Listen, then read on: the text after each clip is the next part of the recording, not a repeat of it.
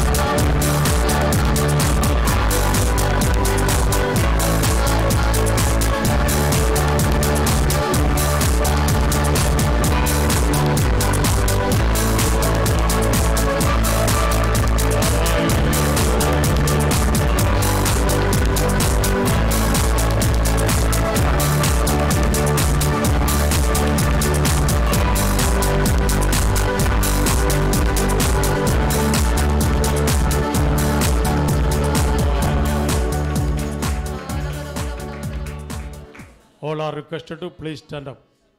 सारे भाई बहनों दया करके खड़े हो जाइए। बीच में बहुत जगह खाली पड़ी है, बराबर लाइन से बैठे, दोनों साइड में बराबर लाइन से बैठकर आगे बढ़िए। कोई भी जगह बीच में खाली ना छोड़िए, लाइन से बैठिए। Hindi number 132, page number 117, 132, page number 117, यीशु के प्रतिरूप में। भाइयों के सेट में बीच में जगह खाली पड़ा है, सभी लोग बराबर लाइन से बैठे।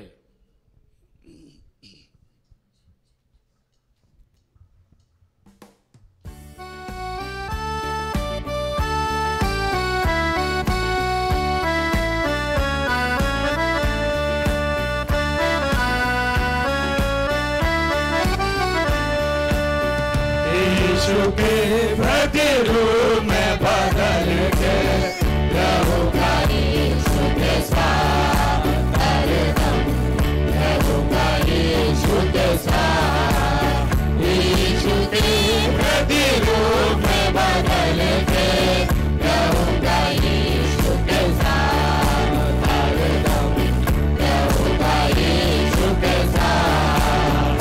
आपका हो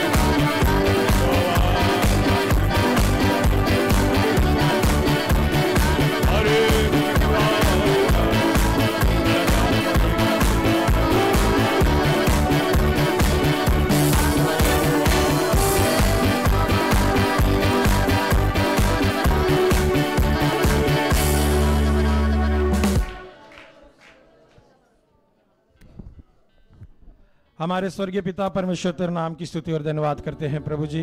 आज पवित्र दिन में एक और बार फिर से तेरे पवित्र चरणों में आके तुझे स्तुति आराधना करने के लिए हमारे जीवन में प्रदान किया हुआ इस धन्य अवसर को याद करके धन्यवाद देते हैं। सेनाओं का यहोवा तू हमारे साथ है, हम तुझे धन्यवाद देते हैं प्रभु जी। आज एक और बार तेरे पवित्र चरणों में आते हैं परमेश्वर हुआ प्रभु। जो कुछ है सब कुछ तेरी दया है परमेश्वर हुआ, सब कुछ तेरी करुणा है परमेश्वर हुआ। आज हम इस जगह पर है, ये तेरी महाकरुणा का फल है परमेश्वर हुआ। तुझे आराधना करने के लिए एक और मौका दिया परमेश्वर हुआ, हमें तूने एकत्रित किया इसलिए हम तुझे धन्यवाद देते हैं परमेश्वर। आज तक तूने हमें संभाला परमेश्वर हुआ, आज तक तूने हमें परमेश्वर अपने पंखों के तले रखा इसलिए हम तुझे धन्यवाद देते हैं। तेरे पवित्र चरणों में एक और बार आते हैं परमेश्वर हुआ प्रभु। परमेश्वर ये आराधना तू स्वीकार करने के लिए हम आपसे विनती करते हैं परमेश्वर हुआ। इस वेदी पर चढ़ाने वाले हर एक बलि को परमेश्वर तेरी आत्मा की आग के द्वारा तू स्वीकार करने के लिए हम आपसे विनती करते हैं परमेश्वर हुआ प्रभु। परमेश्वर ले ले प्रभु, गीतों के द्वारा तेरी महिमा करने के लिए तूने मौका दिया इसलिए हम तुझे धन्यवाद देते हैं। वचन की सेवकाई में जा रहे हैं परमेश्वर, तेरे अभिषिक्त दासों को तेरे हाथों में लेके उपयोग कर परमेश्वर हुआ। आई हुए प्रजा से तू बात करने के लिए हम आपसे विनती करते हैं प्रभु।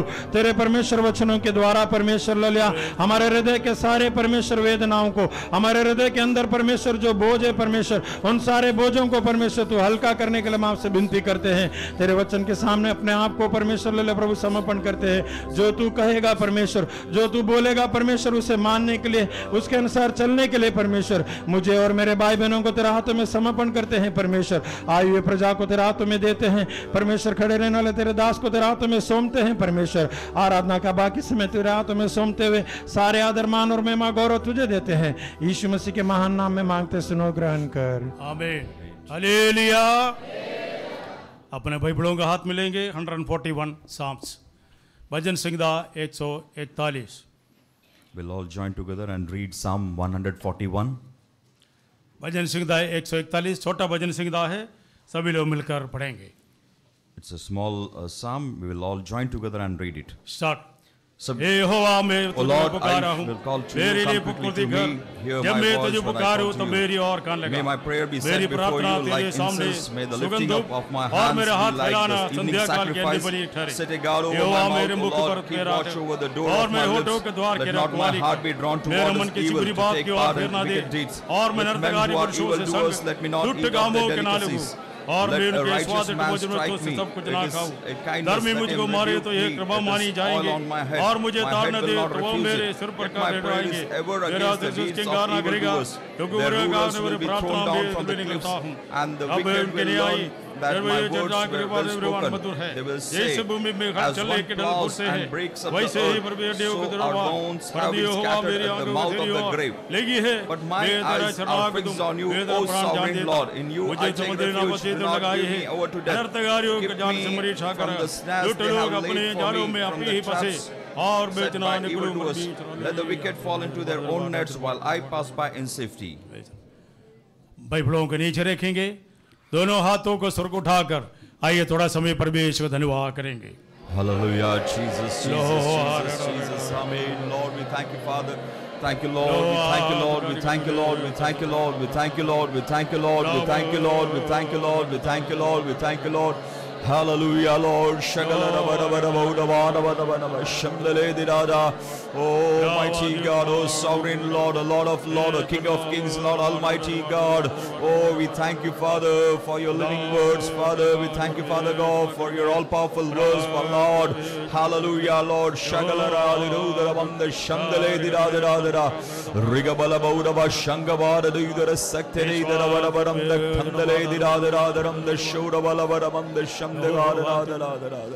तेरे महिमा के बादल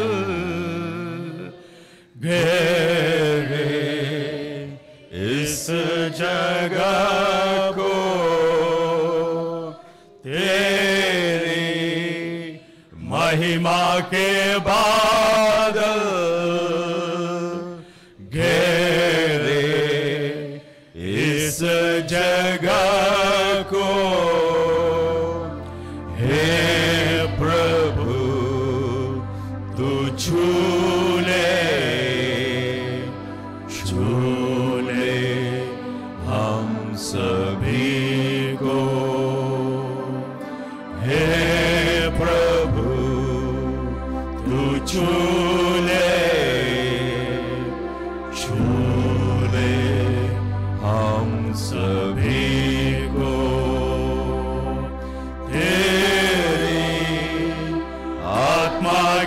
वर्षा बरसे इस जगह पर, तेरी आत्मा की वर्षा बरसे इस जगह पर, चंगाई और छुटकारा होवे यीशु के नाम से, चंगाई और छुटकारा होवे यीशु के नाम से, चंगाई और छुटकारा होवे यीशु के नाम से, चंगाई और छुटकारा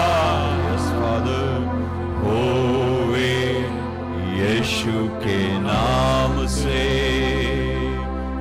विश्वास करें, परमेश्वर धन्यवाद करेंगे। Hallelujah, Lord, we praise and thank you, Father. We praise and thank you, Lord. We praise and thank you, God. We praise. चंगाई और छुटकारा देने वाला हमारे प्रभु है। Our Lord is a Lord who heals and delivers us.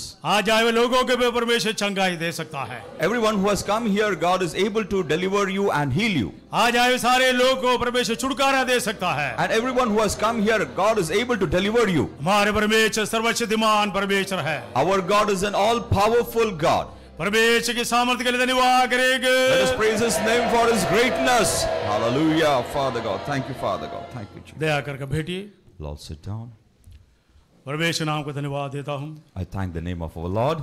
आज आए हुए सभी लोगों को प्रभु यीशु मसीह के नाम में मेरा प्रेम का वंदन। And all who have come here, I greet you all in the name of our Lord Jesus Christ. एक और सप्ताह प्रभु के सन्मुख में आने के लिए प्रभु ने हमें दया किया है। God has been merciful to us to enable us to come into His presence once more. अनेक लोग कष्ट और वेदना के साथ जीवन बिताते हैं। Many people are leading their lives in troubles and difficulties. कई लोग बीमारी के कारण बिस्तर में हैं। And many people are on their beds because of their sickness. कई लोग अपने परिजनों को खोने के कारण दुख में हैं। And some of us are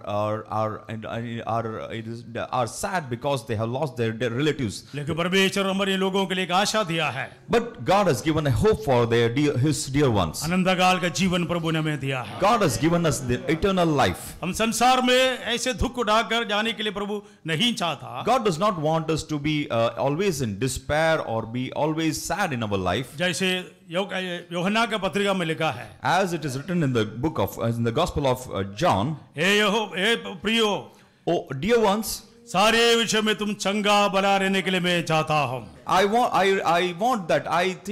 that you be good in all respects. हमारे परमेश्वर हमारे जीवन में सभी लोग सही रीति में जीने के लिए परमेश्वर चाहता है। God wants that we all should be good in all respects of our life. तो भी Even then, हम मनुष्य होने के नाते because we are humans, कई बार हमारे जीवन में कई तरह की गलतियां हो जाते हैं। many times some mistakes occur in our life. कई कमजोरियां हमारे जीवन में आ जाते हैं। And there are many times we fall in our life. लेकिन प्रभु हमें छोड़ेगा नहीं है। But God does not leave us or forsake us. बाल पकने तक नहीं तो बाल पकने के बाद भी मैं तेरे संग रहूंगा कर परमेश्वर वायदा दिया है। And God has promised that even though our hairs grow gray, even then He will not forsake us. मैं बोलना चाहता हूँ, I want to say, अनेक लोग में शरीर के कमजोरी से बढ़कर and many people more than the weakness in their physical body, उनके मन में बिल्कुल थका हुआ है। people are more weakened in their hearts. मैं परमेश्वर नाम को धन्यवाद देता हूँ। But I want to thank the name of our Lord. जिन्होंने पवित्र आत्मा पाया है, All those who have received the Holy Spirit, जिन्होंने पवित्र आत्मा लगे रहते हैं, and the people who are continuously filled in the Holy वो Spirit, परमेश्वर के सामर्थ्य में बढ़ता जाए। those people, they always grow in the presence of God. Arun तो थक जाएंगे, The young people will grow weary, जवान भी ठोकर खाकर गिरेंगे, and the young man can stumble and fall. बाकी बोलिए, Those who trust in the Lord will renew their strength. क्या आप यहोवा के लिए बात जोते रहते हो? Or do you wait for our Lord? आपके घर में in your house, और केवल चर्च में नहीं है, not only in the church, आप सभी समय प्रभु के लिए बाट जोते रहिए. at all times you should be waiting patiently for our Lord. वो आपको सामर्थ देगा. He will give you, He will fill you with the strength. हम साधारण लोगों को समान नहीं है. We are not like the ordinary people. परमेश्वर में चुनकर अलग किया है. God has called us and separated us. दूसरे लोग के समान हमारे जीवन में इसी तरह की अवस्था जीने के लिए प्रभु बुलाया नहीं है. God has not called us to live an ordinary life like the other people. जैसे पौलुस कहता है, As Apostle Paul says, ये असीम सामर्थ हमारे मिट्टी के बर्तन में उसने उंडेला है. God has given this awesome power in jars of clay. जिसके अंदर ये असीम सामर्थ है, And all the people who have this great power, वो समस्या को देखकर निराश नहीं होंगे. they are not afraid when they see problems. शरीर का कमजोरी को देखकर निराश न होंगे. They are not afraid when they see the physical weakness. जैसे अय्यूब ने कहा, As Job said, मैं मेरे आंखों को परमेश्वर को देखूंगा. I will see my God with my own eyes. और कोई नहीं है, Not anyone else. मैं खुद, I myself. मेरे परमेश्वर मेरी आंखों के द्वारा मैं देखूंगा. I will see my Lord with my own eyes. प्रभु ने हमारे लिए आशा के लिए परमेश्वर धन्यवाद करेंगे. Let's praise God for the great hope that He has given us. आपका मन ताजा होने पाए, Let your mind, let your heart be renewed, refreshed. आपका शरीर भी ताजा होने पाए. Let your bodies be renewed. आराधना का योग्य परमेश्वर, And our God who is worthy of worship. आपका जीवन में सामर्थ्य देने वाला परमेश्वर, And the God who gives you strength in your life. निराश को दूर करने वाला परमेश्वर, And the God who takes away all of your sadness. आज हमारे बीच में उपस्थित है. That God is amongst us and He is present amongst us this day. क्या आपका परमेश्वर की उपस्थिति को महसूस कर सकते हैं? Are you able to experience the presence of God this day? या गुड़िया के नाई आज गीत गाकर आराधना करने चले जाने के लिए है? Or are you like the dolls who just come and sing and go back from here? नहीं, आपका मन प्रभु का है. But your hearts belong to God. आपका तन प्रभु का है. Your body belongs to God. और आपके सब कुछ प्रभु का है. And everything that you have, everything belongs to God. आराधना के समय में During the time of worship, ये तीनों फैकल्टी हम प्रभु के लिए दे दो. all these three faculties should be surrendered to God. सारे कमजोरियों को परमेश्वर दूर कर देगा. God will remove all of your weakness and all of your tiredness. आपका ताजापन से परमेश्वर भर देगा. And God will make you fresh. बोलेंगे, Can you say? यहाँ बैठना अच्छा है. Then you will say that it is good for us to be here. परमेश्वर की बादल की छाया में बैठना कितना अच्छा है. And it is so good to be under the shelter of His cloud. दुनिया हमें शांति नहीं दे सकता. The world cannot give us any peace. एक के पीछे एक सारे समस्याओं को डालकर हमें गुमराह करते हैं. One after one, the problems keep on coming, and it makes us wander here and there. जैसे अंग्रेजी में कहता है, As it is said in English, man-made calamity. मनुष्य के द्वारा आने वाली विपत्तियां. ऐसे अवस्थाएं से आज लोग गुजर रहा है. And many people are going through such man-made calamities in these days. परमेश्वर के लोग, But people of God, हिया बांधो. have courage. यीशु ने कहा, यीशु ने कहा, Jesus said, मैं संसार को जीत लिया हूँ. I have overcome the world. ये संसार में तुम्हारे लिए क्लेश है, You have troubles in this world, लेकिन हिया बांधो. but be courageous, मैंने संसार को जीत लिया है. because I have overcome the world. हमारे प्रभु यीशु मसीह जीता हुआ प्रभु है. Our Jesus is a victorious Jesus. जय भाई यीशु है. He is a victorious Jesus. उनका पीछा करने वाले हमारे जीवन में, And the people who follow Him, समस्या को देखने के लिए नहीं है, we do not have to see the problems, यीशु को देखो. but we have to set our eyes on Jesus. यीशु को देखो. We have to see our Jesus. यदि हमारे यहाँ के यीशु को लगेगा तो, यीशु को लगाएगा तो, If we set our eyes on Jesus, समस्या को भूल जाएंगे. we will forget all of our problems. हमारे मन आनंद से भर जाएंगे. And our hearts will be filled with gladness. धन्यवाद के बलि से हमारे हृदय भर जाएंगे. And our hearts will be filled with the praises, the sacrifice of praises. आज आराधना के ये लोगों से मैं बोलना चाहता हूँ, The people, those who have come here, I want to say, कोई मुंह बंद करके ना बैठिए. don't shut your mouths and sit here. आप प्रभु को धन्यवाद देते रहिए. Please keep on praising God. परमेश्वर के सानिध्य उतरने पाए. Let the presence of of God descend amongst us. परमेश्वर के सामर्थ्य उतरने पाए, Let the power of God descend amongst us. लोगों को छूने पाए, Let the power of God touch the people. हर एक व्यक्ति को आजाद करने पाए, Let many people be set free today. बांधा हुआ सारे बीमारी निकलने पाए, And they may be set free from all the sickness that is bounding them. सारे प्रकार के अंधकार के समुद्र भागने पाए, And all the darkness may flee away from here. यहोवा का महिमा यहाँ से प्रकट होने पाए, And let the glory of God be displayed here. Hallelujah, Hallelujah. Hallelujah में दम नहीं है, There is- हालेलुया। Hallelujah. आए हुआ वचन पढ़ा हुआ वचन से आएंगे, We will turn back to the psalm that we read this और इसके morning. फर्स्ट वर्स में लिखा है, We will read the first word of Psalm 141. या हे यहोवा, मैंने तुझे पुकारा है, मेरे लिए फुर्ती कर, जब मैं तुझको पुकारूं तब मेरी ओर कान लगा। యెహోవా, నేను నీకు మొరపెట్టుచున్నాను, నా యొద్దకు త్వరపడి రమ్ము, నేను మొరపెట్టగా నా మాటకు చెవియొగ్గుము. യഹോവേ, ഞാൻ നിന്നെ വിളിച്ചപേക്ഷിക്കുന്നു, എൻ്റെ അടുക്കലേക്ക് വേഗം വരണമേ. ഞാൻ നിന്നോട് അപേക്ഷിക്കുമ്പോൾ എൻ്റെ അപേക്ഷ കേൾക്കണമേ. கர்த்தாவே, உம்மை நோக்கி கூப்பிடுகிறேன், என்னிடத்தில் வர தீவிரியும். நான் உம்மை நோக்கி கூப்பிடுகையில் என் சத்தத்திற்கு செவிகொடும்.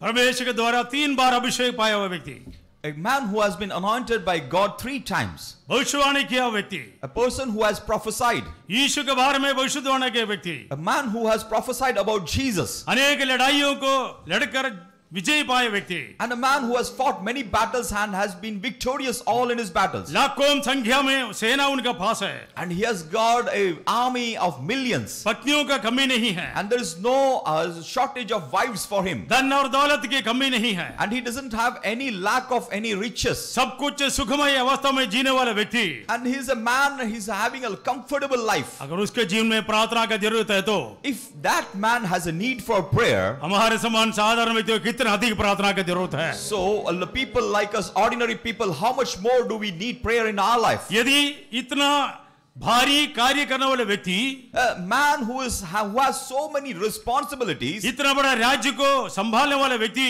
a man who is leading such a great nation, परमेश्वर के समय प्रार्थना करने के लिए समय का ढूंढ निकाला है तो if he has found time to pray to God, हमारे जीवन में प्रार्थना के लिए समय नहीं है। but we don't find the time to pray to God. प्रधानमंत्री दानिएल ने परमेश्वर में 3 बार प्रार्थना की, The Prime Minister Daniel found time to pray to God 3 times in a वो day. राज्य में सेकंड प्लेस में था, He was the second highest place. He was in the second highest place in that nation. तो भी Even then, प्रभु के वचन में लिखा है, in the Word of God, it is written, उनका रीति के अनुसार according to his habit, हर दिन 3 बार daily 3 times, यरूशलेम को और अपने खिड़की को खोलकर he opened his window towards the direction of Jerusalem, परमेश्वर के समय में प्रार्थना करते थे। and he prayed in the presence of God. मैं परमेश्वर के नाम को धन्यवाद देता हूँ, I praise the name of our Lord. Daniel के लिए परमेश्वर को धन्यवाद देता हूँ। I praised because of Daniel. आने वाले संभव के बारे में परमेश्वर उनको भविष्यवाणी देने के लिए मदद किया। God enabled him to have a prophecy about the coming days. इतना भी नहीं है, Not only that much, एक भी दाग, एक भी गलती इसके बारे में लिखा नहीं है। there is no spot on him and no blame or no mistake has been written about the life of Daniel. इसलिए राजा का सामने हियाव का साथ बोलते हैं, And that is why before the king he says with a great courage, hey Raja, O king, मैं तेरे सामने before you और परमेश्वर के सामने and before God, कोई गलती नहीं किया है। I have not done any sin. आज हमारे ये बोलने के लिए हिम्मत है, Do we have the courage to speak this statement? आज हम परमेश्वर में बोल सकते हैं। Can we say this statement before God? अब तक Till now, मेरे जीवन में in my life, ऐसे अवस्था मेरे दिन में पालन किया करके बोलने के लिए हमारी हिम्मत है? I have followed a life like Daniel. Can we say like this? नहीं तो If it is हमारे not, जीवन को मोड़ ले, we have to turn back in our life. हमारे जीवन में परिवर्तन पा ले, We have to change our life. हमारे लाइफ स्टाइल को बदल दे। We have to change our lifestyle. परमेश्वर के वचन के आधार पर हमारे जीवन को बदलने के लिए प्रभु में दया करे। Let God help us to turn our life according to the way of the word of God. अब ये परमेश्वर के भक्तजन किससे प्रार्थना करते हैं? See, now whom does this man of God pray to? प्रार्थना सुनकर नहीं सुनने वाले लोगों के सामने नहीं है।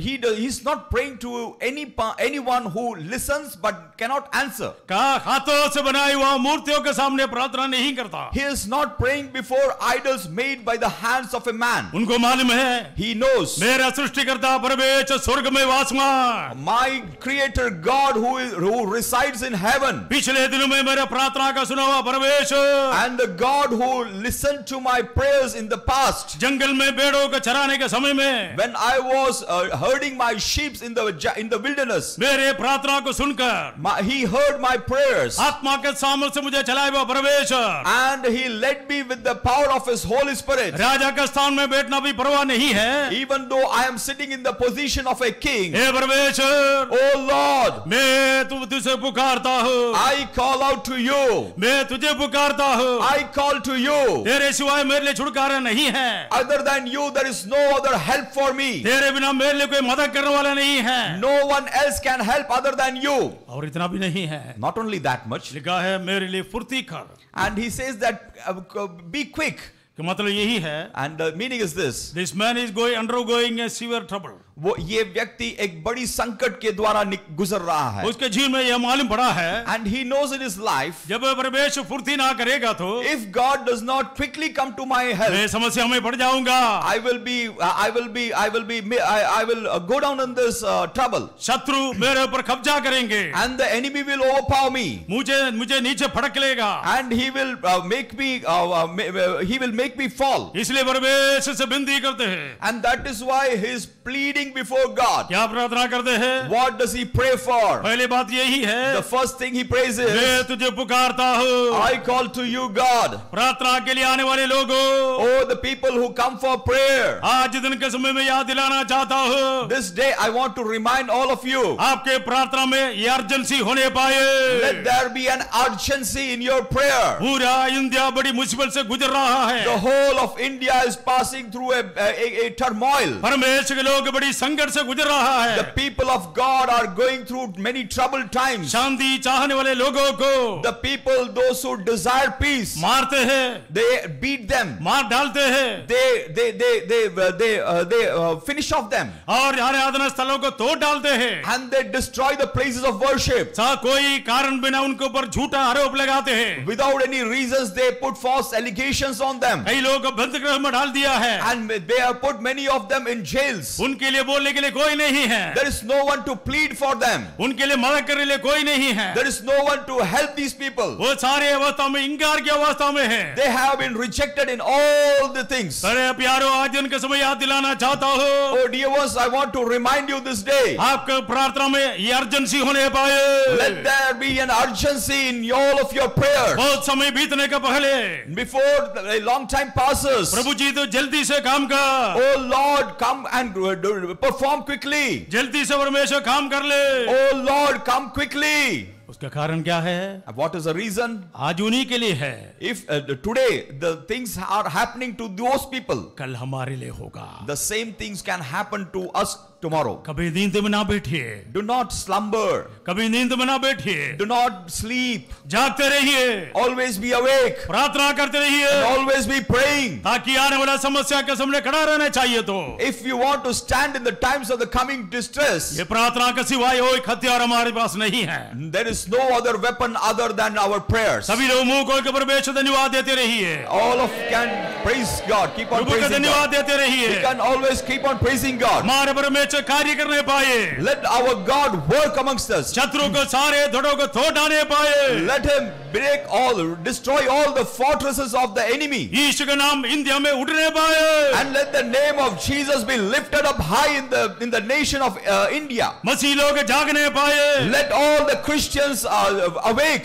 सामर्थ्य का काम करने के लिए, to do powerful things. अन्य जाति के लोग जानना चाहिए, And the heathen people should know ये परमेश्वर जिंदा परमेश्वर है, that this God is a living God. ये परमेश्वर कार्य कर सकता है। And this God can work among the people. यदि ऐसा करना चाहिए तो If it has to be done like that, आपकी प्रार्थना की जरूरत है। there is a need for your prayers. फुर्ती से प्रार्थना करना है, And we have to pray very quickly. ढीला प्रार्थना नहीं है। It is not a loosened prayer. prayer. आत्मा की सामर्थ प्रकट होने पाए। Let the power of the Holy Spirit be expressed in your prayers. सारे प्रकार के अंधकार के सामर्थ And all the powers of the darkness, India में ऐसे काम करते रहते हैं, as they are working in the nation of India, उनके विरुद्ध लड़ने के लिए and to fight against those the powers of darkness. प्रार्थना का हथियार के समय और कोई हथियार नहीं है। We, other than the prayer, we don't have any other weapon to fight against that power. परमेश्वर लोगों जागो, Oh, people of God, arise, awake. परमेश्वर लोग जागो, And the people of God awake and arise यहोवा के लिए, for God परमेश्वर के लोगों के लिए, and for the people of Jehovah. परमेश्वर के लिए खड़ा रहने के लिए कितने लोग तैयार हैं? And how many people are ready to stand for Jehovah God वो प्रार्थना के लिए आइए, and come for the prayers परमेश्वर में घुटने टेकिए, and come and kneel down to the presence of God उनके समय प्रार्थना करिए, and in His presence pray. आपको डराने वाले सारे सामर्थ्यों को, And all the powers that are making you afraid, उनके अंधकार के सामर्थ्यों को ढालने के लिए परमेश्वर सामर्थ्य है। God is powerful to break all the powers of darkness. और यहाँ पे दूसरा पाठ में लिखा है, And in the second part is written, जब मैं तुझको पुकारूं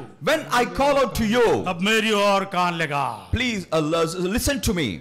इतना साल तक परमेश्वर उनके बातों को सुना था, Till all these years, God has been listening to him. वह दाऊद लड़ाई के वो एक लड़ाई में भी हारा नहीं है, In none of his battles, David has lost any of his battles. सभी में उसने विजय पाया है। In all of his battles, he has been victorious. तो भी Even then, दाऊद हम बोलने का मतलब क्या है? what is the reason behind David saying these जब things? मैं पुकारने के समय में When I call out to you, मेरी ओर कान लगा, turn your ears to me. का कारण क्या है? What is the reason? कई बार कई समस्या आने के समय में, Many times, many troubles when they come, जल्दी से जल्दी छुटकारा आना मिलने के समय, if we are not able to be delivered from that quickly, मनुष्य का स्वभाव यही है, the nature of man is like मन कच्चा हो जाते हैं, his heart gets distressed or troubled, अविश्वास में बढ़ जाते हैं, and he loses his belief. या जितना समय तक प्रभु ने मेरे लिए कार्य किया, Till now, God has been doing things for me. क्या ये समस्या में मेरे सहायता करेगा? Can God help me in this trouble also? ये मनुष्य का स्वभाव है, This is man's nature. इसलिए That's why. दाऊद परमेश्वर को he is urging the Lord, परमेश्वर से विनती करते हैं, And God, David is praying to God, मेरी ओर कान लगा, turn your ears towards me. मेरी ओर कान लगा, Turn your ears towards me. आज हमारा प्रार्थना ये होने पाए, This day, let our prayers be like, Prabhu ji, Oh Lord, मेरे विषय को तेरा कान लगा, Oh Lord, turn your ears towards my matters. हमारे विषय को और कान लगा, Lord, turn your ears towards our issues. India के विषय के लिए कान लगा, Oh Lord, turn your ears towards the matters that are pertaining to India. और इतना भी नहीं है, And not only that much. and the second verse, In the second verse, मेरी प्रार्थना तेरे सामने सुगंध धूप और मेरा हाथ फैलाना संध्या काल का अन्न बलि ठहरे। నా ప్రార్థన ధూపము వలెను, నేను చేతులెత్తుట సాయంకాల నైవేద్యము వలెను నీ దృష్టికి అంగీకారములగును గాక. എന്റെ പ്രാർത്ഥന തിരുസന്നിധിയിൽ ധൂപമായും എന്റെ കൈകളെ മലർത്തുന്നത് സന്ധ്യായാഗമായും തീരട്ടെ. என் விண்ணப்பம் உமக்கு முன்பாக தூபமாகவும் என் கையெடுப்பு அந்தி பலியாகவும் இருக்க கடவது. बारंबार हम सुनने वाले विषय यही है, these things we have heard many times. पापियों का प्रार्थना परमेश्वर नहीं सुनता। God does not listen to the prayers of sinners. प्रार्थना करने के पहले Before praying, हमारे जीवन को ठीक ठाक करना जरूरी है। we have to correct our lives. We have to repair our life. यदि आपके जीवन में किसी के साथ कोई तरह की घृणा है तो, If we have any type of ill feeling towards anyone of ours, और कोई तरह की कड़वाहट आपके जीवन में है तो, or if we have any wrongdoings towards anyone, चाहे चर्च का व्यक्ति हो, even if it may be a person belonging to our church, और घर का व्यक्ति हो, or it may be a person from our family, बाहर का व्यक्ति हो, or it may be someone else from outside, सभी के साथ मेल मिलाप होना प्रभु के वचन के आधार पर है। and it is according to the word of God that we have to be reconciled with those people. आज दिन के समय में सिर्फ याद दिलाना चाहता हूँ, This day I just want to remind you these things. अनेक लोग प्रार्थना के लिए जवाब इसलिए नहीं मिलता है, Many people don't get a reply for their prayers because सारे लोग के साथ मेल मिलाप में नहीं है, they have not been reconciled with all of the people. सभी लोग के साथ प्रेम में नहीं है, They are not in the brotherly love with all the people. इसलिए प्रेरित पौलुस कहता है, That is why Apostle Paul says, हो सकता है तो सारे लोग कतार प्रेम में शांति में लगा रहे. As far as possible, be in love with every one of your brothers. हमारी प्रार्थना परमेश्वर सुनना चाहिए तो If God has to listen to our prayers, सारे पापों के पहले क्षमा मिलना चाहिए. we have to be forgiven of all of our sins before He hears our prayers. सभी लोग के साथ मेल मिलाप होना चाहिए. We have to be reconciled with everyone. सभी के साथ प्रेम में जीना चाहिए. And we have to live in love with everyone. बाहर के लोग के सामने जीने समय में Before our life, that is before other people, वो लोग बोलना चाहिए, they should say about us, ये एक परमेश्वर का भक्तजन है, this is a saint of God, ये परमेश्वर के बेटा है, this is a son of God, ये परमेश्वर की बेटी है, this is a daughter of God. उनके बारे में बोलने के लिए कुछ नहीं है. And we don't have to say anything against this person. क्या हमारे जीवन में इसे हम जीना चाहते हैं? Are we ready? Do we want to live a life like this? ऐसा है तो If it is so, प्रभु जरूर हमारे प्रार्थना सुनेगा. then God will surely listen to our prayers. यहाँ लिखा है, Here it is written, मेरी प्रार्थना तेरे में सुगंध धूप के समान होने पाए. let my prayer be set before you like incense. यदि हमारे जीवन सही नहीं है तो If our life is not right, वो सुगंध धूप नहीं होगा, it will not be a pleasing aroma, लेकिन वो बदबू से भरा हुआ धूप होगा. but it will be a very bad stench. इसलिए That's why, सबसे पहले हमारे जीवन सही होने पाए. first of all, let our life be right. सारे प्रकार का दाग, All the stains, सारे प्रकार के कलंक all the blames, और सारे प्रकार की बुरी विचार and all the evil thoughts, और अन्य लोगों के बारे में जो wrong opinion हमारे मन में है, and all the wrong opinions that we have got about the other people, वो सभी के छोड़कर we have to leave everything aside शुद्ध मन के साथ, with a pure heart, शुद्ध विवेक के साथ with a pure conscience. प्रभु के पास प्रार्थना करेगा तो If we pray to God, मैं आज पक्का बोलना चाहता हूँ, I want to say this very surely, ऐसे प्रार्थना का परमेश्वर सुनेगा. God will surely listen to such prayers, ऐसे प्रार्थना का परमेश्वर जवाब देगा. and God will surely answer those prayers. सारे गंदगी, All the evil things, सारे मलिनताई all the stains, हमारे जीवन से निकले पाए, let it be removed from our life completely, तब हमारी प्रार्थना and then our prayers, सुगंध धूप के समान होगा. it will rise up before God like a pleasing aroma. और लिखा है, And it is written, मेरा हाथ फैलाना the lifting up of my hands, संध्या काल का अन्न बलि है. let it be like the evening sacrifice. संध्या के समय में अन्न बलि के समान ठहरे. Let it be like the evening sacrifice. परमेश्वर के वचन में नया करार में लिखा है, In the New Testament, in the Word of God, it is written, सारी जगह में क्या करने के लिए लिखा है? what has been written we should be doing all times. पवित्र हाथों को उठाकर प्रार्थना करने के लिए कहा है. It has been written that we should lift up our holy hands and pray. क्या हाथ उठाने के लिए हमारे हाथ पवित्र है?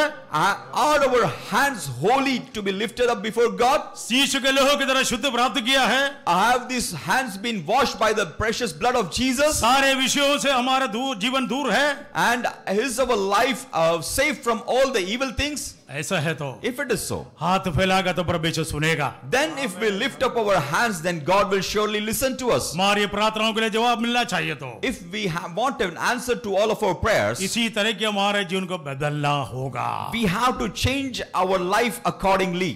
यहाँ इसलिए लिखा है, And that is why it is written. पढ़िए उसके third verse. We'll read the third verse. हे यहोवा, मेरे मुख पर पहरा बैठा, मेरे होंठों के द्वार की रखवाली कर. యెహోవా నా నోటికి కావలి ఉంచుము, నా పెదవుల ద్వారమునకు కాపు పెట్టుము.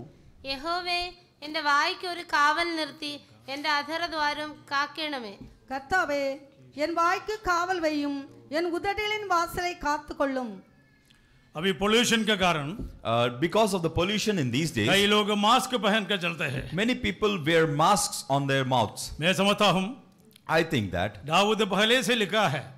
David has written long back ago. क्या लिखा है? What has he written? Set a guard over my mouth. मेरे मुंह को पहरा बैठा. पहरा फेरू. Set a guard over my mouth. मैं समझता हूँ ये हमारे लिए जरूरत है. I think that this is necessary for us. जो जरूरत है वो बोले.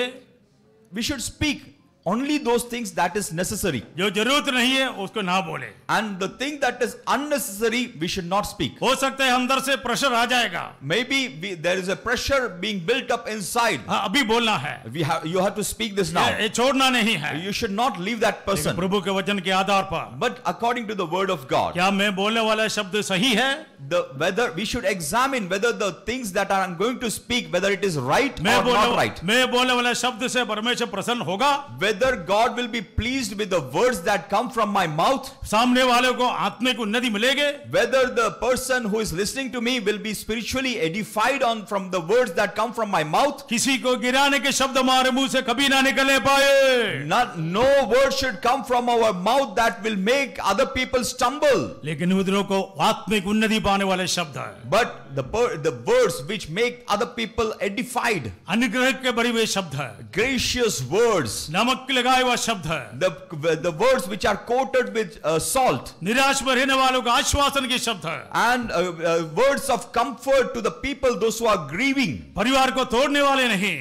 Words which do not break the families. परिवार को बनाने वाले. But words which build up a family. परमेश्वर के सामर्थ्य को प्रकट करने वाले शब्द है. And words which express the power of God. यही परमेश्वर के लोगों को परमेश्वर चाहता है. God wants these words to come before His Dawood का people. प्रार्थना अच्छा है. And the prayer of David is very good. Keep watch over the door of my lips. मेरे मुंह की चौकसी कर. मेरे होठों के द्वार की रखवाली कर. Keep watch over the door of my lips. मैं बोलना चाहता हूँ. I want to say. ये परमेश्वर से प्रार्थना तो करते हैं. He prays to God. लेकिन हर एक व्यक्ति अपने होठों की रखवाली करना है. We pray to God these things, but we ourselves have to guard our mouths. बोलने के पहले Before speaking a word, हमारे मन में आ जाता है it comes to our mind. कि ये क्या बोलना है करके इधर आ जाता है. What the words that we want to speak, first of all, it comes in our mind. जब वो परमेश्वर के वचन के आधार पर नहीं है तो And if those words are not according to the word of God, arrest it. वहां पर उसको रोक दो. कहीं भी बाहर आना ना दे. Do not let those words come out of your mouth. लेकिन वो दूसरों के लिए फायदामंद है तो. But if the words are helpful to the people, वानियत हो. let those words come out. उसके द्वारा दूसरों के जिन में आश्वासन प्राप्त करने पाए. And let the other people be comforted to the words that come from your mouth. उनके जिन में प्रोत्साहन मिलने पाए. And let them be have enthusiasm through your words. इसलिए ये प्रार्थना हमारे लिए बहुत अच्छा है. And this prayer is very good for us. Set a guard over my mouth, O Lord. मेरे मुंह पर पहरा बिठा. पहरा बैठा. Set a guard over my mouth. परमेश्वर और keep watch over the door of my lips. मेरे होठों पर द्वार की रखवाली कर. Praise the Lord. Hallelujah. Hallelujah. Hallelujah. Hallelujah. किसी को नींद आता है? Is anyone feeling sleepy? परमेश्वर नाम को जोर से धन्यवाद करेंगे. Let us praise God. और फोर्थ वर्स उससे बढ़कर है. And the fourth verse is even better than that. पढ़िए सभी लोग मिलकर जोर से fourth Let us all join together and read the fourth verse. Let not my heart be drawn to what is evil, to take part in wicked deeds. With men who are evil doers, let me not eat of their delicacies. Party में जाने समय When we go to a party, किन तरह के लोगों के साथ हमारी संगति है? what type of people we have companionship. लिखा लास्ट पोर्शन में लिखा है. In the last portion it is written, उनके स्वादिष्ट भोजन वस्तुओं सभी कुछ ना खाओ. Let me not eat or take part in any of their delicacies. वो कौन है? Who are they? पहली बात में लिखा है. In the first portion it is written, मेरा मन किसी बुरी बात की ओर फेर ना दे. let not my heart be drawn to what is evil. मेरा मन, My heart. मतलब यही है. The meaning is, ये मन को आपको कंट्रोल करना होगा. you have to control your heart. किस लिए? For what? बुरी बातों कर फिरना नहीं. Not to turn to evil things. अच्छी बातों को सिखाने की जरूरत नहीं है. There is अच्छी no. बातों को सिखाने की जरूरत है. It is necessary that we should teach good things. लेकिन बुरी बातों को सिखाने की जरूरत नहीं है. But there is no need to teach wrong things. एक छोटा बच्चा भी बुराई करते हैं. A small child also does evil things. ये जन्म से है. This is our born nature. लेकिन But अच्छी बातों को सिखाना पड़ता है. to do good things, we have to teach. लेकिन अच्छी बातों को सीखने सीखने से काम नहीं चलता, But if we learn to do right things, it is not enough. लेकिन उसके काम को करना है, डीड्स क्रिया में लाना चाहिए. We have to practice to do. We have to do the right things. और क्या लिखा है? But and what more it is written?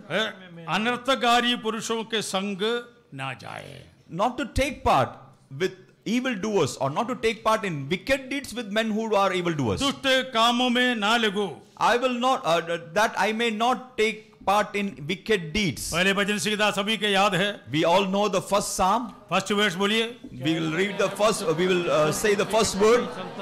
और ना पापियों के मार्ग में खड़ा था और ना टट्टा करने वाले के मंडली में बैठता. बाय हार्ट तो जानते हैं. We know this word by memory, in our memory. लेकिन हमारे प्रैक्टिकल में किस हद तक हम उसको लाते हैं. But how much do we follow that word in our practical life? तोता का समान हम बोल सकते हैं. We can say as a parrot says. दुष्टों को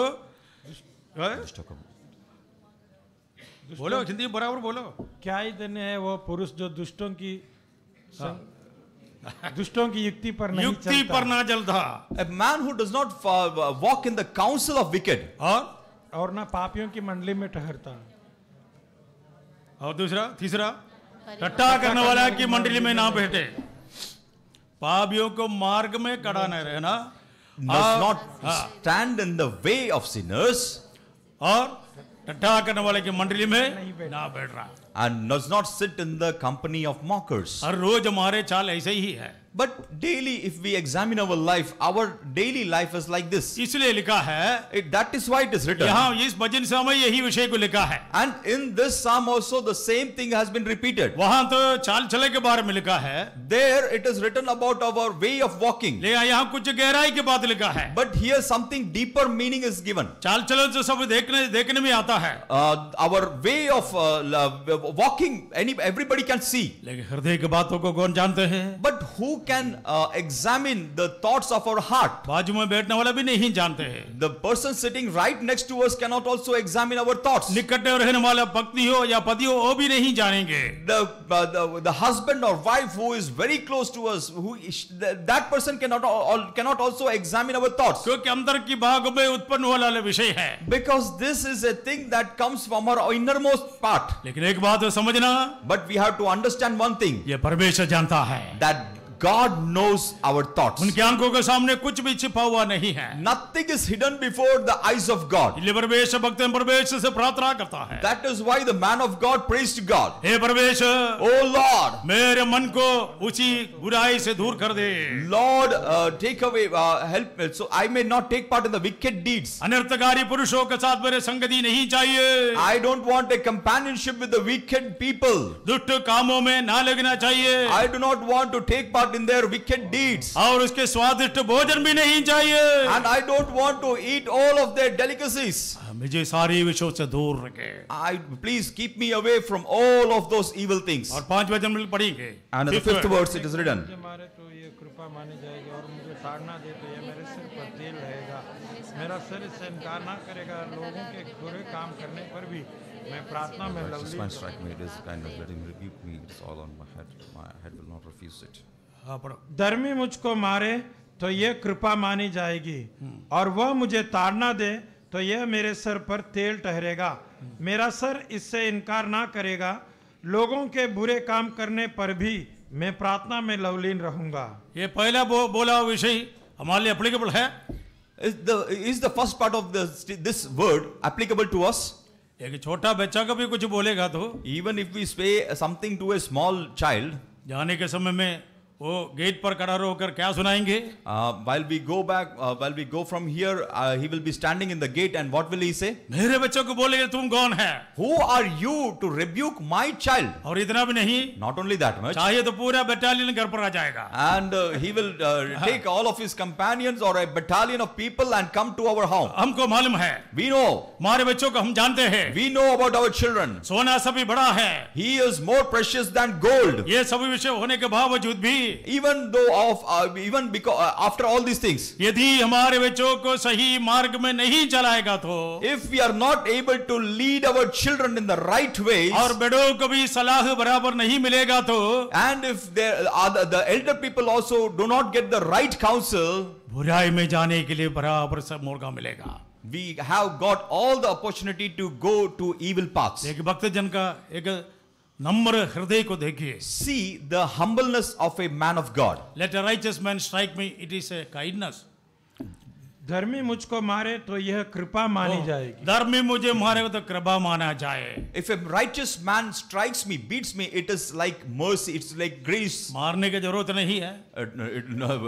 There's no need to beat. ये बोलेगा तब भी बहुत हो गया है. Nowadays, even if somebody speaks, then also it's a big issue. और लिखा है, And it's written, ये मेरे सिर और क्या है, मुझे ताड़ ना दे. let him rebuke me. प्रभु को तो दूर की बात है. Rebuking a person is it's very far. शांति से बोलेगा तो भी बुरा मानने वाले लोग हैं. There are many people who get offended even if we counsel them peacefully. वो बोलते हैं, They say, आया बड़ा भक्त जन. they say that, oh, see, such a saintly man has come. मेरा घर का काम मैं देख लूंगा. I will see after the things of my family. Don't interfere my personal matters. तुमको मेरे जीवन में या मेरे परिवार में दखल अंदाज करने की कोई जरूरत नहीं है. सभी लोग यहाँ संत है, इसलिए परमेश्वर को धन्यवाद देता हूँ. I praise God because all of you are saints. कोई धन्यवाद नहीं देते हैं. But you people do not praise God. Praise the Lord. Hallelujah. Hallelujah. और उसके लास्ट पोर्शन लिखा है, And in the last portion of this word it is written, Yet my prayer is ever against the deeds of evildoers. लोगों के बुरे काम करने पर भी मैं प्रार्थना में लवलीन रहूंगा. వారి దుష్టక్రియలను చూచియు నేను తప్పక ప్రార్థన చేయుచున్నాను. ये विषय में हम बहुत पीछे हैं. In this matter we lag behind, far off. प्रभु के वचन के आधार पर है. Is it according to the word of God? पढ़िए पौलुस क्या कहता है. Let's read what Paul says. 2 Corinthians 2 Corinthians और 13th chapter and the 13th chapter और 7th verse. and the 7th verse. दूसरी कुरिन्ती 13 अध्याय की 7वीं वचन. हम अपने परमेश्वर से यह प्रार्थना करते हैं कि तुम कोई बुराई ना करो, इसलिए नहीं कि हम खरे दिख पड़े, पर इसलिए कि तुम भलाई करो, चाहे हम निकम्मे ही ठहरे. మీరు ఏ దుష్కార్యమునైనను చేయకుండవలెనని దేవుని ప్రార్థించుచున్నాము. మేము యోగ్యులమైనట్టు కనబడవలెనని కాదు గాని మేము భ్రష్టలమైనట్టు కనబడినను మీరు మేలైనదే చేయవలెనని ప్రార్థించుచున్నాము. നിങ്ങൾ ഒരു ദോഷവും ചെയ്യാതിരിക്കേണ്ടതിന് ഞങ്ങൾ ദൈവത്തോട് പ്രാർത്ഥിക്കുന്നു. ഞങ്ങൾ കൊള്ളാകുന്നവരായി തോന്നേണ്ടതിനല്ല, ഞങ്ങൾ കൊള്ളരുതാത്തവർ എന്ന പോലെ ഇരുന്നാലും നിങ്ങൾ നന്മ ചെയ്യേണ്ടതിനത്രേ. ആമേൻ. மேலும் நீங்கள் ஒரு பொல்லாங்கும் செய்யாதிருக்கும்படியாக தேவனை நோக்கி விண்ணப்பம் பண்ணுகிறேன். நாங்கள் பரீட்சைக்கு நின்றவள் என்று காணப்படும் பொருட்டல்ல, நாங்கள் பரீட்சைக்கு நில்லாதவள் போலிருந்தாலும் நீங்கள் நலமானதை செய்யும் பொருட்டை விண்ணப்பம் பண்ணுகிறேன். कभी न कभी हमारे जीवन में ऐसे प्रार्थना किया है. Have we prayed any time like this? प्रभु के वचन में लिखा है. In the word of God it is written. क्या लिखा है? What is written? हिंदी में पढ़िए. हम अपने परमेश्वर से ये प्रार्थना करते हैं. हम अपने परमेश्वर से ये प्रार्थना करता है. We pray to God. तुम कोई बुराई ना करो. तुम कोई बुराई ना करे. That you do not do anything wrong. आ जाए और बेशलोस में विनती करना चाहता हूँ. And I want to request all of you. दूसरों को बुराई को देश में फैलाने के लिए नहीं है. We should not be spreading the evil deeds of the people in the whole world. लेकिन उनके लिए प्रार्थना करने के लिए परमेश्वर वचन हमारे लिए आज्ञा है. But there is a command in the word of God that we should pray for them. जैसे उन जमाने के लोगों के लिए परमेश्वर वचन लिख कर रखा है. As it was written for the people of that time. This is equally applicable to us also. और वही वचन आज हमारे लिए भी वो बातें वैसी है. हमारे प्रार्थना में ये प्रार्थना जोड़ नहीं पाए. Let us join this matter. Let us also pray for this issue when we pray for the other things also. मेरा भाई कोई गलती ना करे. Oh Lord, let my brother do nothing wrong. मेरा बहन कोई गलती ना करे. Oh Lord, let my sister do nothing wrong. मेरा जवान लड़कों लड़कियों कोई गलती में ना जाए. Oh Lord, let my young people do not do any wrong. मेरे बच्चे भी कोई गलती ना करे. Oh Lord, do not let any of our children do any wrong. ऐसा आप करेगा तो if you pray like this, पूरा मंडली का परमेश्वर के मार्ग में चलाने के लिए परमेश्वर सामर्थी है. God is powerful to lead the entire church righteously. और पौलुस फिर से कहता है, and Paul says again, हम सिद्ध होने के कारण नहीं हैं. not because that we are perfect. फिर क्या है? but what? इसलिए कि तुम भलाई करो, चाहे हम निकम्मे ही ठहरे. तुम भलाई करो. You do right. अच्छा काम करो. You do good things. हम निकम्मे होने पर परवाह नहीं है. even though we have failed, but don't worry about that. लेकिन परमेश्वर लोग अच्छा रहना है. but the people of God should be good. परमेश्वर लोग सही जीवन बिताना है. and the people of God should lead a good life, right life. परमेश्वर उनके जीवन में सही काम करने के लिए बुद्धि दे. And let God give them the wisdom to do the right things in their life. और इसमें लिखा है, And it is written. Next words पढ़ेगा, 8th वर्ड्स. परंतु हे यहोवा प्रभु, मेरी आंखें तेरी ओर लगी रहे, मैं तेरा शरणागत हूँ, तू मेरा प्राण जाने ना दे. మేము సత్యమునకు విరోధముగా ఏమియు చేయనేరము గాని സത്യము നിമിത്തമേ സമസ്തമുను చేయుచున్నాము. സത്യത്തിന് അനുകൂലമല്ലാതെ സത്യത്തിന് പ്രതികൂലമായി ഞങ്ങൾക്ക് ഒന്നും കഴിവില്ലല്ലോ. 8th words. ஆனாலும் ஆண்டவராகிய கர்த்தாவே, என் கண்கள் உம்மை நோக்கி இருக்கிறது, உம்மை நம்பி இருக்கிறேன், என் ஆத்மாவை வறுமையாக விடாதேயும். मेरी आंखें तेरे ओर लगा है परमेश्वर. Oh God, my eyes are fixed on you. हमारी आंखें कहाँ लगा है? Where is our eyes? Where are our eyes fixed on? कैसे संसार में लगा है? Are our eyes fixed on the world? क्या दुनियादारी विषयों में लगा है? Or in the matters of this world? परमेश्वर लोगों को परमेश्वर याद दिलाना चाहता है. God wants to remind his people. तेरी आंखें परमेश्वर को लगने पाए. Let your eyes be fixed on Lord. हमारे मदद देने वाला परमेश्वर हमारे आंखें लगने पाए. The God who is able to help us. Let our eyes be fixed on that God. और किस पर शरणागत है? And in whom do we find refuge? मैं परमेश्वर तुझ पर शरणागत हूँ. Oh God, I find refuge in you. और तू मेरे प्राण जाने ना दे. Do not give me over to death. हमारी प्रार्थना परमेश्वर में ये होने पाए. Let our prayers be in God like this. सच्चाई से प्रभु से प्रार्थना करिए. You should be praying sincerely to hey God. Prabhu ji, Oh God, मेरी आंखें तेरे उठाता हूँ. I lift up my eyes towards you. Malayalam में एक गीत है. In Malayalam there is a song. ഉയർത്തിടും ഞാൻ എൻ്റെ കൺകൾ തുണയാരുളോ വൻഗിരിയിൽ. ഉയർത്തിടും ഞാൻ എൻ്റെ കൺകൾ തുണയാരുളോ വൻഗിരിയിൽ. എൻ സഹായം വാനം ഭൂമി അഖിലം വാഴോ യഹോവയിൽ. എൻ സഹായം വാനം ഭൂമി അഖിലം വാഴോ യഹോവയിൽ.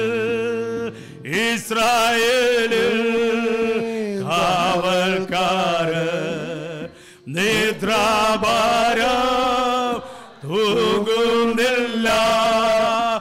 ഇസ്രായേലിൽ കാവൽക്കാരൻ നിദ്രാഭാരം തൂങ്ങുന്നില്ല. യഹോവയിൽ പാലകൻ താൻ ഇല്ലെനിക്കു ഖേദമൊട്ടും.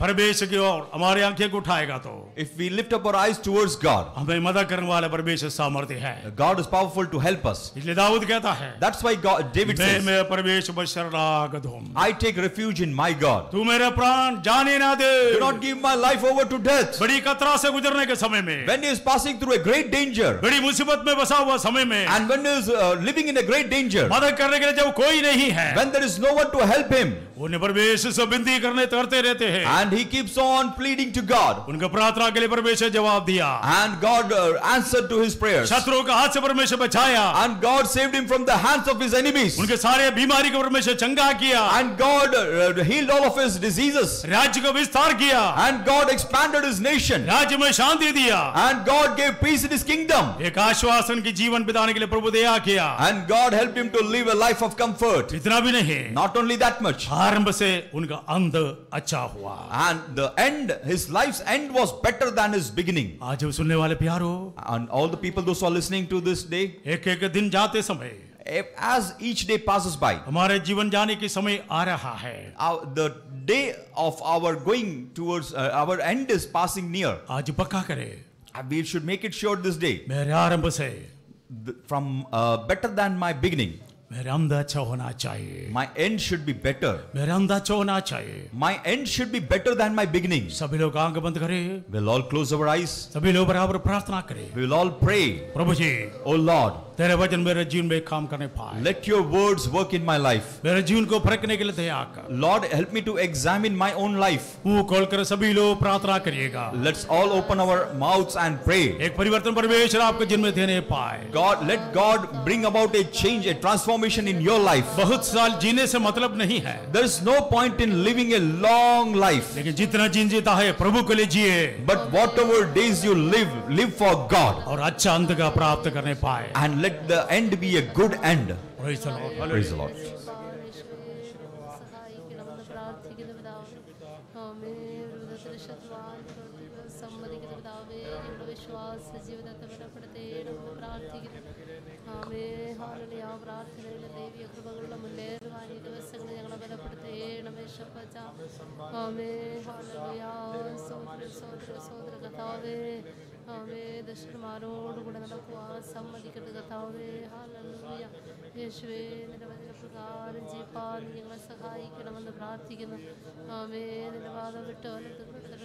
हजार लोगों का प्रार्थना का आवाज देगा।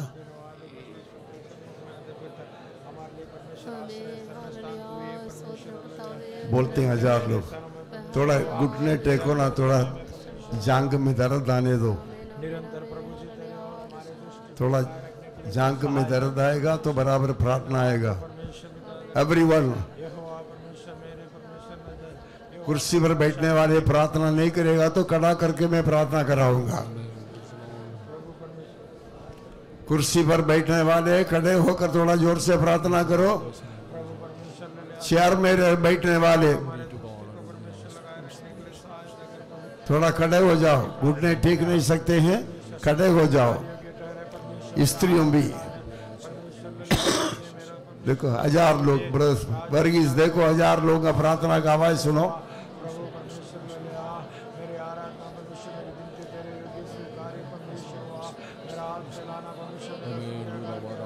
जवान लोग खेल के मैदान में क्या चिल्लाते हैं, देखो वो लड़का हमेशा कभी आंख बंद भी नहीं करता है। आवाज उठाओ, ऊपर देखो। जेंटलमैन जो खड़े हैं ऊपर देखो, ऊपर देखो, इधर इधर मत देखो, ऊपर देखो।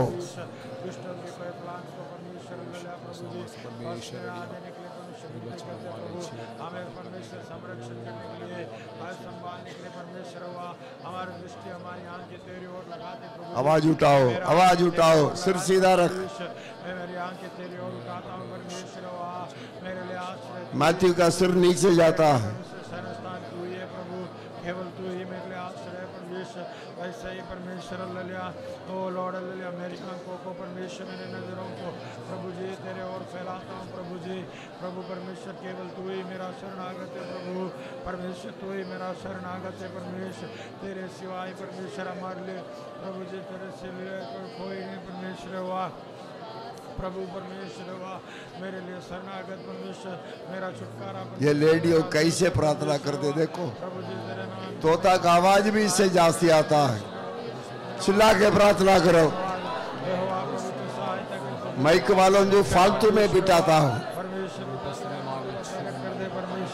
प्रभु परमेश्वर ले मेरे लिए आश्रय परमेश्वर, मेरा भरोसा, मेरा सब कुछ। माइक में आवाज आने दो, तेरा अनुग्रह से परमेश्वर, माइक में आवाज। प्रभु परमेश्वर तेरे सहायता परमेश्वर हमें चाहिए हमारे लिए परमेश्वर, तू ही परमेश्वर। ग्लोरी प्रभु परमेश्वर हमें परमेश्वर, दुष्ट परमेश्वर अपने परमेश्वर कार्यों को करने के समय में हम तेरे ओर नजरें लगाते हुए परमेश्वर, हम तेरे ओर ओपन योर माउथ मैडम, परमेश्वर पिता परमेश्वर तुझे ओपन योर माउथ गर्ल, तुझे स्तुति करने के लिए, तुझे भजन करने के लिए ग्लोरी ग्लोरी।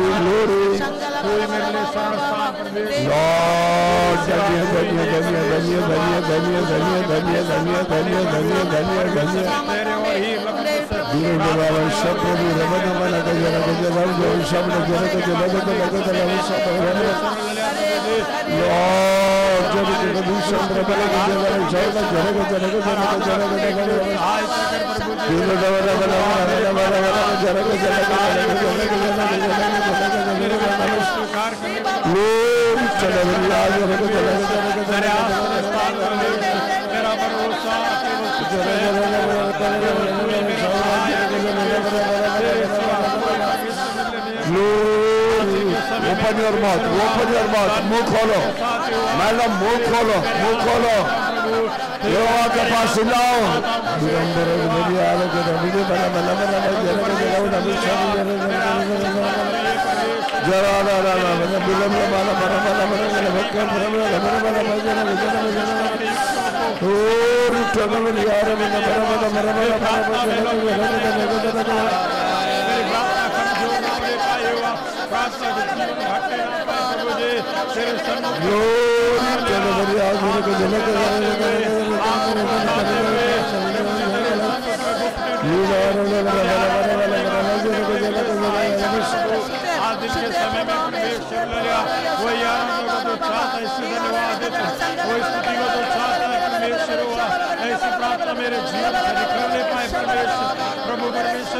आवाज आ रही हो यहोवा के सामने, यहोवा के सामने चिल्लाओ, तेरे विरुद्ध बोलो।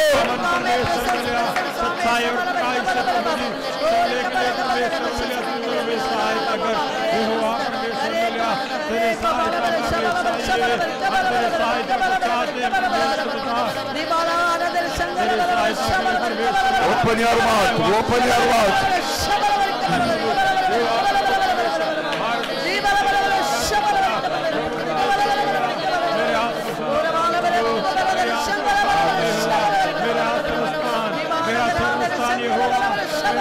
मुंह खोलो जेंटलमैन, मुंह खोलो।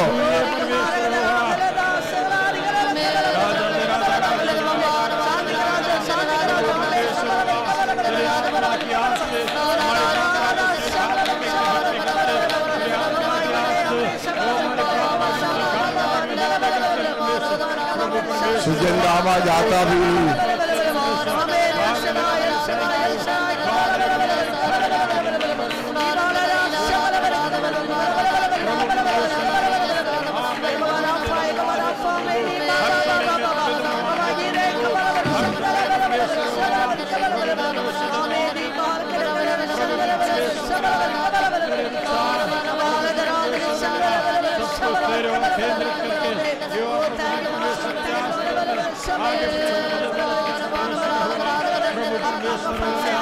सच्चाई के साथ, आत्मा के साथ, मन की कढ़ाई के साथ आराधना करने के लिए आज दिन के समय आए हमारी के विराजमान सर्वशक्तिमान परमेश्वर प्रभु परमेश्वर तेरे सम्मुख में हम अपना समर्पण करते हैं। प्रभु जी समर्पण करते हैं प्रेमी पिता परमेश्वर, प्रभु परमेश्वर हमारी ओर दृष्टि कर परमेश्वर, हमारी ओर परमेश्वर तेरे सहायता के हाथ को बढ़ा दे। प्रभु परमेश्वर केवल तू ही सहायता करने के लिए परमेश्वर प्रभु जी परमेश्वर की सहायता करने के लिए हम आपसे विनती करते परमेश्वर तेरे सम्मुख में परमेश्वर आते प्रभु इन दिनों में परमेश्वर पिता जी तेरे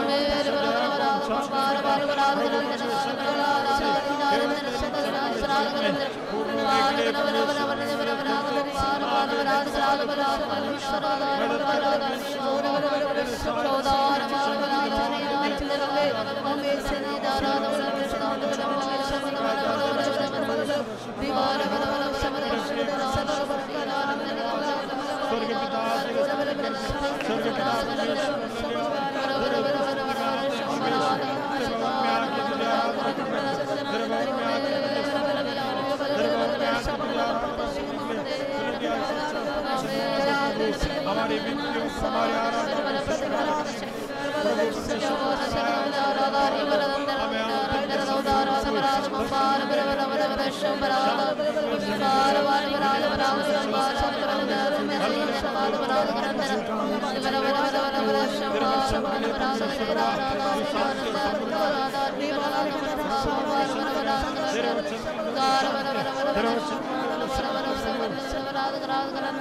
वो प्राप्त करने वाले परमेश्वर सहायता के लिए परमेश्वर हमारी सहायता फिर से तू आग बरसा दे, ताली बजाओ। फिर से तूफान आने दे, तेरी महिमा से, तेरी सामर्थ से, फिर से तू अभिषेक कर दे। फिर से तू आग बरसा दे, फिर से तूफान आने दे, तेरी महिमा से, तेरी सामर्थ से, फिर से तू अभिषेक कर दे। पवित्र आत्मा, पवित्र आत्मा, पवित्र आत्मा,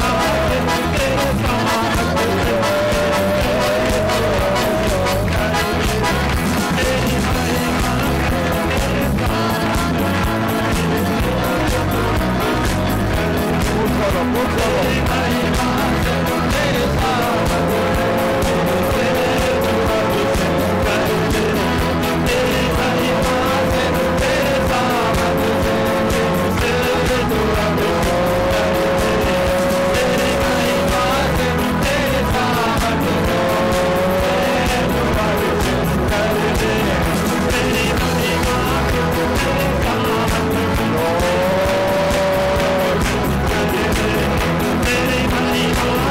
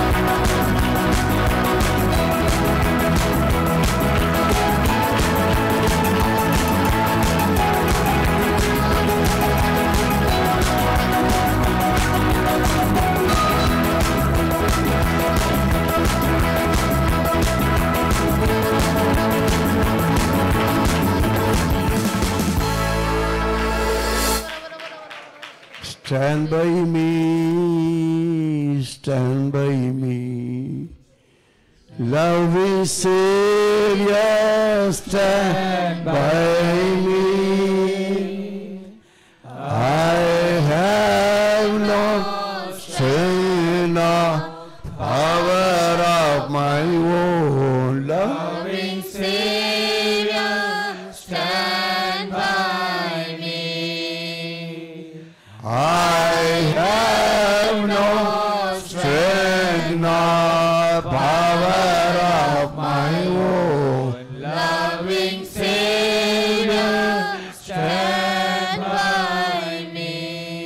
A very old English chorus. एक पुराना English coarse. I think many of you know that. मुझे ऐसा लगता है कि आप सबको बहुत लोग को मालूम है. Close your eyes. आपकी आंखों को बंद करें. Open your mouth. आपके मुंह को खोलकर sincerely pray. सच्चाई से प्रार्थना as a form of prayer. और इस गीत को प्रार्थना के रूप में आप गाइए. Stand by me, stand by me. Loving Savior, stand by me. I have no strength nor power of my own. Loving Savior, stand by me. I have no strength nor power of my own. Loving Savior, stand by me. Make it a point. इस विषय When को you sing as a prayer, kneel down in the mighty presence of God. जब आप इस गीत को प्रार्थना के रूप में गाने के समय परमेश्वर के सन्मुख में घुटने में आप बैठिए. You know your body is your enemy. आप जानते हो कि आपका शरीर आपका शत्रु है. So don't give rest to the body. इसलिए शरीर को आराम न दीजिए. Sincerely sing this song. सच्चाई से इस गीत को आप गाइए. Let every boy, every girl sing this sincerely from the heart. और हर एक लड़का हर एक लड़की अपने दिल की सच्चाई से इस गीत को गाए. See that every boy kneels down. हर एक लड़का घुटने टेकता आप जरा देख लीजिए. Let them open their mouths and sing sincerely. वे अपने मुंह खोलकर सच्चाई से गीत गाना चाहिए. Stand by me, stand by me. Loving Savior, stand by me. I have no strength nor power of my own. Loving Savior, stand by me. I have no strength nor power of my own. Loving Savior, stand by me. Father, पिता, we need you. हम तुझको चाहते हैं. We want you. हमें तुझे चाहिए. We desire you. हम तुझे चाहते हैं. We want to know more about you. हम आपके बारे में अधिक जानने के लिए चाहते हैं. We want to experience more of you. आपके बारे में अधिक अनुभव करना चाहते हैं. Fill everyone with your love. हर एक को अपने प्रेम से तू भर दे. Open all the understanding that we may know you. और हमारी समझ को खोल दे ताकि हम तुझे अधिक जाने. Draw us nigh to you. हमें तेरा नजदीक लेकर आ. Help us to hear your voice. तेरी आवाज को सुनने पाए. That sweet voice. आपके मधुर वाणी. That comforting voice. वो तसल्ली पहुंचाने वाली आवाज. That life-giving voice. वो जीवनदायक वचन. The sustaining voice. संभालने वाला उस आवाज. That supporting voice. हमारा सहारा करने वाला उस That वाणी. empowering voice. वो सामर्थ देने वाली वाणी. Help us to experience you in our life. हमारे जीवन में उसको अनुभव करने के लिए सहायता. In Jesus' most precious name we ask. यीशु मसीह के बहुत ही बहुमूल्य नाम में मांगते हैं. Amen. आमीन. दिनों एक एक निकलते जाता है. Years are passing. सालों भी गुजरते जाता है, People keep on coming and going. लोग आते और जाते रहते हैं। When we have to go out, we do not know that. हमें कब जाना पड़ेगा हम नहीं जानते हैं। I find that all of you are very tired. मुझे ऐसा लगता है कि आप सभी लोग बहुत ही थके हुए हो, Many of you are fed up with this world. और आप में से कई लोग इस संसार से तंग आ चुके हैं। Shall we read something verse for the Bible? क्या हम बाइबल में से कुछ वचनों को पढ़ेंगे? Sit with the fear of God. परमेश्वर के भय के साथ उसके सन्मुख में बैठे। Ephesians, इफिसियों की पत्री 5th chapter, उसका 5वां अध्याय, the 1 and the 2nd verses. पहला और दूसरा वचन। Ephesians, इफिसियों, all of you, please lift your Bibles. Don't look down on the Bible, but lift your Bibles. आपकी बाइबलों को सभी लोग उठाए, कोई नीचे न देखे। 5th chapter, इफिसियों 5वां अध्याय, 1 and 2. उसका पहला और दूसरा वचन। Read as loud as possible. इसलिए प्रिय ആകയാൽ बालकों के പ്രിയമക്കൾ समान എന്ന പോലെ परमेश्वर ദൈവത്തെ का अनुकरण അനുഗ്രഹിപ്പിൻ. करो, ക്രിസ്തു और നിങ്ങളെ प्रेम में चलो സ്നേഹിച്ച് നമുക്ക് जैसे വേണ്ടി मसीह ने तुमसे प्रेम തന്നെത്താൻ किया और ദൈവത്തിന് हमारे लिए अपने आप സൗരഭ്യവാസനയായ को വഴിപാടും शुद्धाई യാഗവുമായി के लिए അർപ്പിച്ചതുപോലെ परमेश्वर के आगे भेंट സ്നേഹത്തിൽ करके നടക്കും. बलिदान कर दिया। As dearly loved children, प्रिय बालकों के समान be imitators of God. परमेश्वर का अनुकरण करो। Do you understand the standard God has kept for me and you? परमेश्वर ने मेरे लिए और आपके लिए कौन सा स्टैंडर्ड रखा आप जानते हो? How downward the devil is taking you. शैतान हमें कितना नीचे की ओर उतार रहा है, How downward your body is dragging you. कितना निचली तट में आपका शरीर आपको खींचे जा रहा है। As dearly loved children. प्रिय बालकों के समान। English rendering so beautiful. अंग्रेजी में बहुत ही सुंदर लिखा हुआ है, Dearly loved children. प्रिय बालकों के समान। Children, Samuel, children are supposed to be loved by the parents. बालकों को अपने माँ बाप उनसे प्रेम करते हैं। Dearly loved children. प्रिय बालकों लिखा है। What is in your translation? Can you let me know that? आपकी भाषांतर में कैसा लिखा है आप मुझे बताइए। మీరు ప్రియులైన పిల్లల వలె ആകയാൽ പ്രിയമക്കൾ എന്ന പോലെ நீங்கள் பிரியமான பிள்ளைகளைப் போல. You are the parents of so many children. आप कई बच्चों के माँ बाप हैं। You may be having children. आपके बच्चे भी हैं, You may be loving children. बच्चों से प्रेम करते होंगे। I think so is right. मुझे ऐसा लगता है सही बात है। Mommy, mummy, do you love your children? क्या आपके बच्चों से आप प्रेम करते हो? You will ask me. आप मुझसे पूछोगे What is that out there? कौन सा प्रेम क्या है? And there are children who are dearly loved children. और ऐसे बच्चे भी हैं जो बहुत ही माँ बाप की प्रिय है। So Lord, not